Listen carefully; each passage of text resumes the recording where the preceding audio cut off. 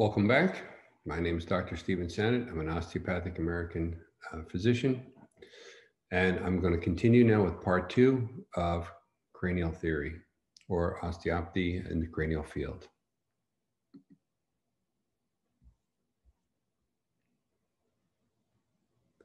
We've looked at the osseous model. Now let's look at the pressure stat model. Dr. Upledger, he proposed that the cranial rhythm that we were palpating was fluctuating due to pressure changes within the cranium due to creation and reabsorption of cerebrospinal fluid. He felt that it was a closed hydraulic system.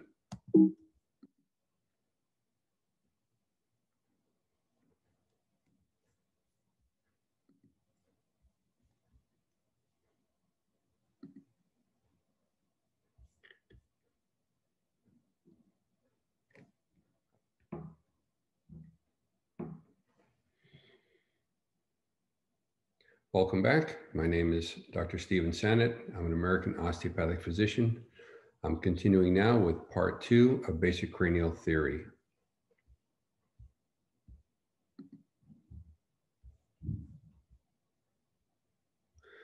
In the first part, we looked at the osseous model. Now let's look at John Upledger's pressure stat model.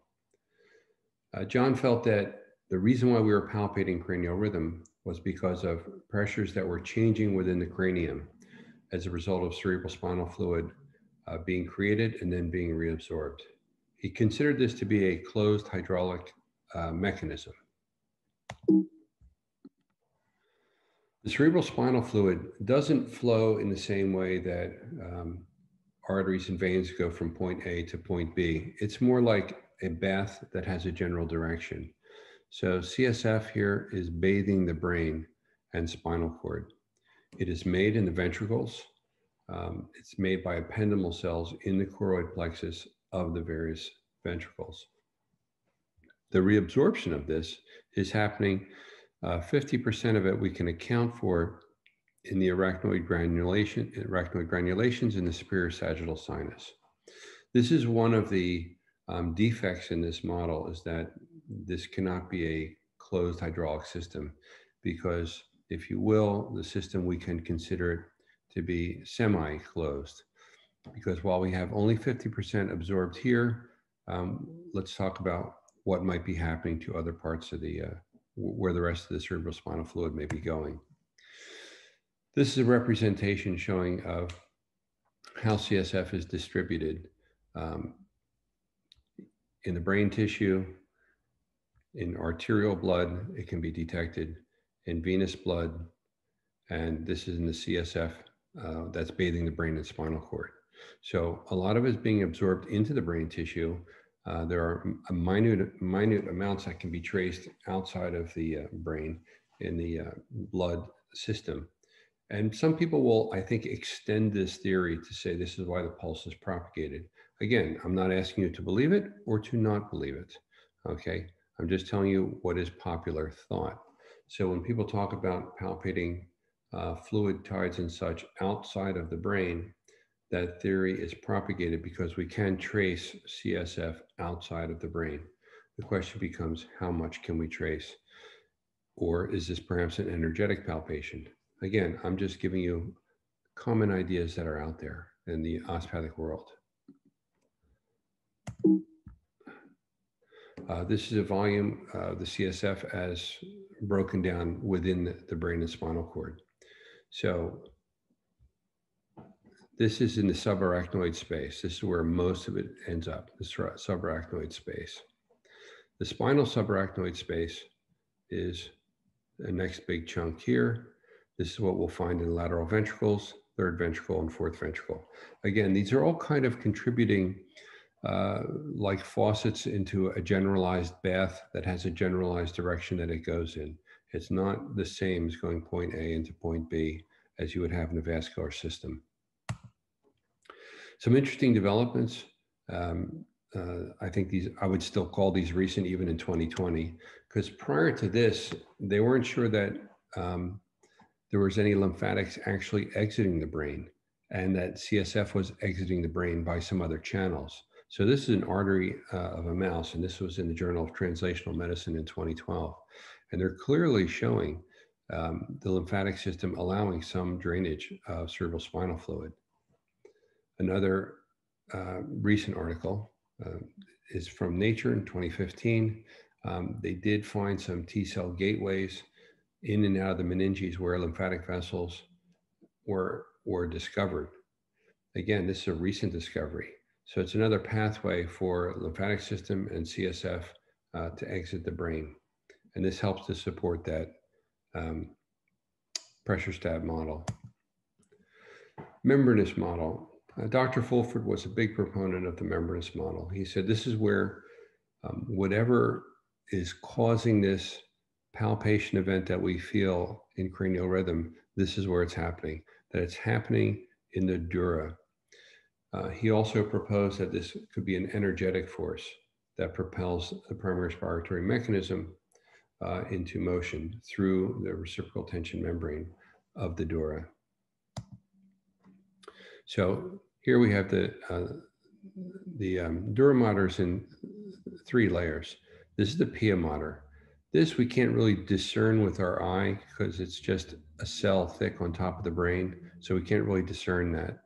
Then we have a space, and we have the arachnoid mater, and then we have the dura mater, this pink layer here. The dura mater here is very strong, very thick, very resilient, and this attaches to all the ridges that we looked at in the previous slides.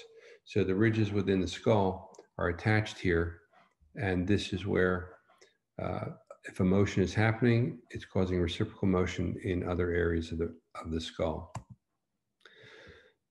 This is our idea here with what is happening in the cranial motion. This is showing us flexion. During flexion, there is a shortening of the AP diameter of the skull by less than 500 microns and a widening laterally, so that actually the brain is not getting, the vault is not getting bigger or smaller. That would cause abnormal pressures on the brain. What's actually happening is it's just changing formation, changing its shape.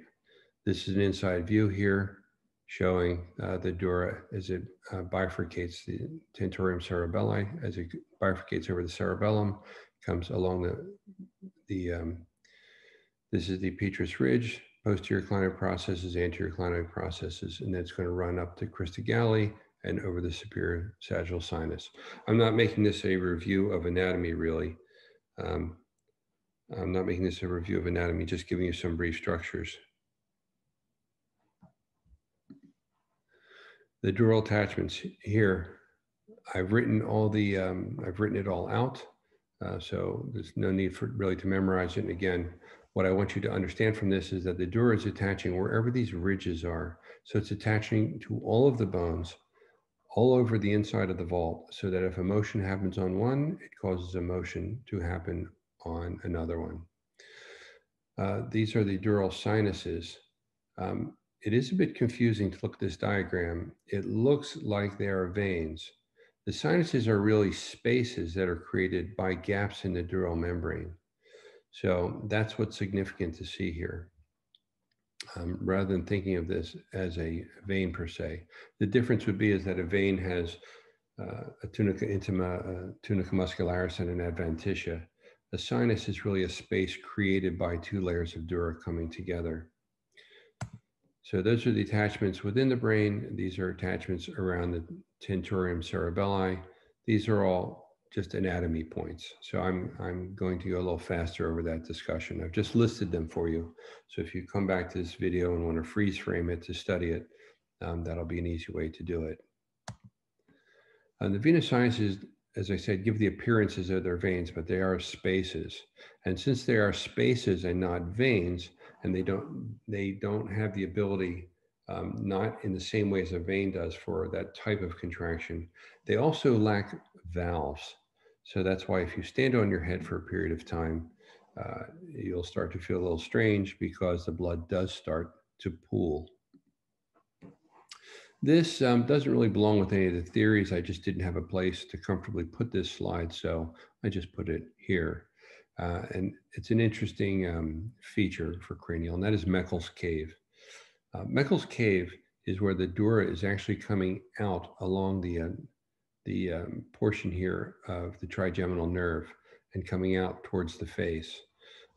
It's very useful in the cases of trigeminal neuralgia, Bell's palsy. These are things we might consider Meckel's cave for. So the dura is attaching within the skull. It also has attachments that are coming outside the skull. Charlotte Weaver.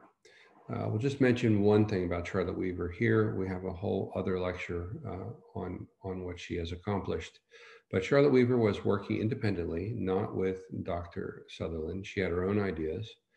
Her idea centered around the idea that the dorsum sellae was causing emotion that affected the pituitary gland and the hypophysis. So she didn't acknowledge a primary respiratory mechanism, but she did stress cranial mobility, that there was a motion that needed to happen in the skull for proper maintenance of your endocrine system and other cranial structures. The dura is a reciprocal tension membrane. This is the basic model from osteopathy in the cranial field. This is a sagittal view showing arterialized motions, what happens between the bones, which I will give you in a separate lecture. This is showing what happens during flexion, that because the dura attaches to all of the bones, it attaches to the cervical spine, to the skull, to the entire spine through dentate ligaments, sacrum and coccyx. This is where the term craniosacral manipulation is coming from. Because it attaches to all these bones, a motion in one causes motions in the other bones. And that this is how the craniosacral rhythm, or the, as Dr. Sutherland did not use that term, he used the primary respiratory mechanism. This is how that was propagated. There's another feature called the Sutherland fulcrum. The Sutherland fulcrum is where we believe the tension is balancing, and that area is in the straight sinus. This is the straight sinus here. This is not proved in any sort of laboratory. This is a theoretical component of cranial osteopathy, that if the skull is just changing shape and not actually becoming bigger or smaller, if it's just deforming, then there must be a balance point within that dural membrane. And that balance point is said to shift along this fulcrum. The idea of a shifting fulcrum would be, I just drew this example here. Is there a way that these guys, these two blocks, can be here in a balanced way? Well, there is if the fulcrum shifts. So as tensions are shifting, if we had changing orange blocks up here, this fulcrum is moving along. That's the idea. And it's moving along this straight sinus.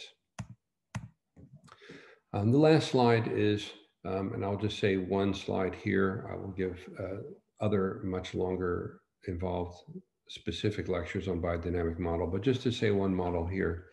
What Dr. Sutherland felt was happening when he later on was introduced to Doctors Blechschmidt and Gasser, was that the reason why cranial rhythm was happening, he changed his mind that it wasn't a bony impetus that was causing it to happen. It was an embryologic impetus.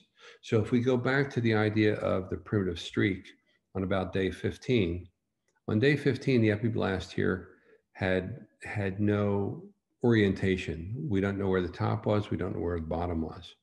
Then you had this primitive streak that now gave us a top and a bottom. Later on, cells will migrate to the sides. We now have a two-dimensional, if you will, a two-dimensional embryo. There's a left and a right. We don't know which is left and right until there's a folding here, okay? Until there's a folding. And when that folding occurs, then we have a three-dimensional organism. The biodynamic model says that the impetus for flexion is what's happening here at the primitive streak.